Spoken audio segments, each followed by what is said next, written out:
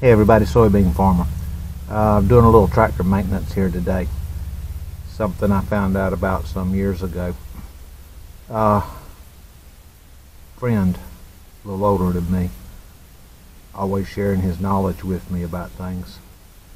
He warned me about this. He said every so many years you need to get a little grease right in here. And he also said, now don't get smart and put a grease fitting on this, because just as sure as you do, you'll end up blowing this seal out. Well, that's axle seal, and you don't want to even think about the job of replacing that axle seal.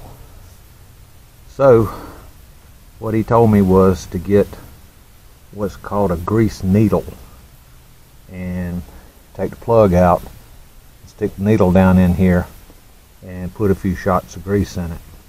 Well, if we back away from this, you can see how easy this job can become to forget. Watch this on this side.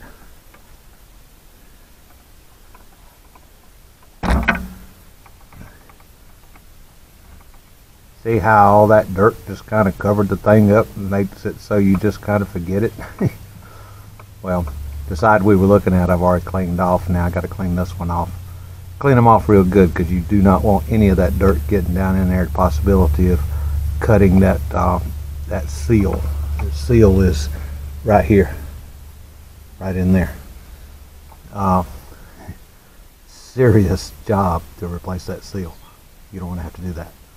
All right, let me get this cleaned up. Okay, let's see if we can get this out of here after going through the fun of finding the right Allen wrench. Alright, get in there.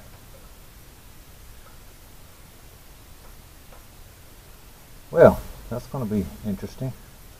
Goes in right there, but I can't get that on there. So, now go one turn and goes right there. I want to make sure it's in. Wow. Everything gets more difficult when you put a camera on it. Alright, let's see what happens. It turned. Well, that was marvelous.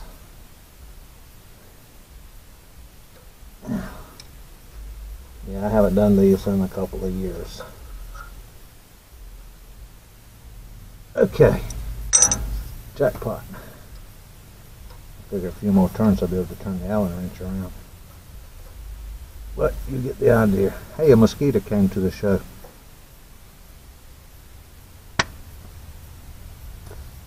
He won't be in the movie anymore.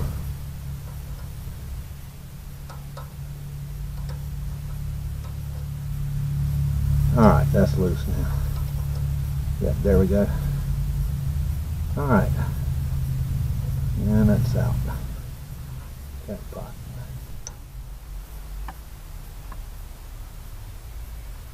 Absolutely, positively the best grease gun I have ever owned.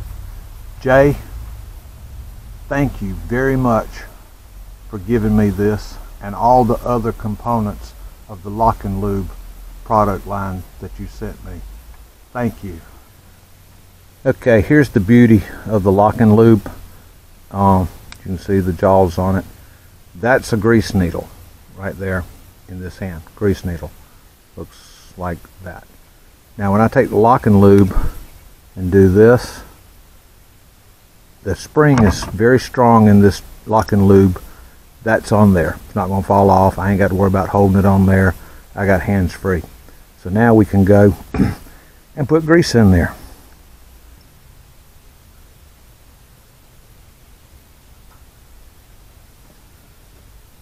Okay, what I'm going to do here is just stick this grease needle over in here like this. Let it find the bearing there, and then start pumping in some grease. I'm not worried about creating an overpressure situation, because you'll see in a minute what happens. And there it is. And that's all I want to put in there. Well, let's see. Nope, yep, that's it. She's plenty of grease now. It actually took about 5 pumps with my grease gun to get the grease to rise up like that. That's a plenty. You do not want to get pressure in here. So if you've got grease fittings on this axle bearing, don't blow your seal out. Well, there's another one to do. I'll knock it out, but I think you get the idea. Everybody, soybean farmer doing a little maintenance on his 4020. Thanks a bunch for watching and supporting the channel. God bless each and every one of you. Bye, y'all.